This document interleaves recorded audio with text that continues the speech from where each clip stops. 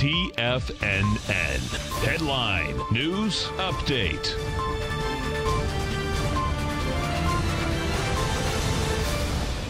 Good afternoon, everybody. I'm Tommy O'Brien coming to you live from TFNN headquarters in St. Petersburg, Florida. 3 p.m. Eastern time on Friday, final hour of the trading week. And we got markets near session highs. Quite a day so far. Dow Jones up 477 points, trading at 26,974. Got the S&Ps positive by 50 points on the dot, trading at 2988.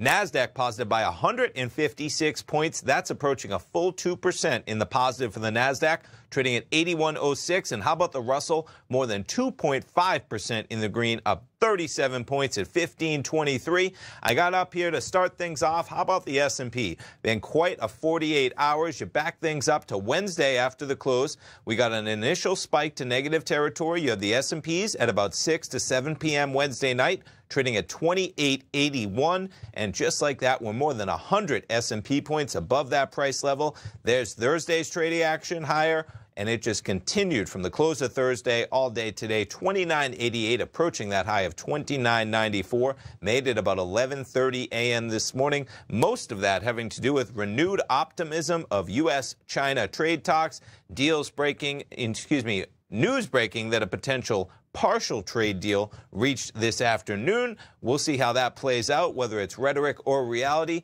Nonetheless, jumping over to the indice charts, Dow 30, 26,934. We got a little bit of an intraday spike to a low of 26,749, and the market just shook it off, coming right back up to near those highs we made earlier today. NASDAQ 100, actually above those highs briefly.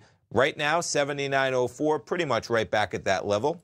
S&Ps we looked at already. Your high earlier today of about 29.94, currently trading 29.88. There's your crude oil chart, making new highs as we speak. Intraday highs, that is, climbing almost to $55. We'll call it $54.80. And the gold contract pulling back a bit on renewed market optimism. You have the gold contract trading at 1487.46, and the euro US dollar trading at 110.39. Stay tuned, folks. We got a treat. We got our man Larry Pesavento filling in for Tom live at 3 o'clock. He'll be coming up right now next. And man, oh man, talk about those markets. We also have the 10-year sitting at a yield of 1.75%. Volatility everywhere, folks. Stay tuned. Larry Pesavento coming up right now.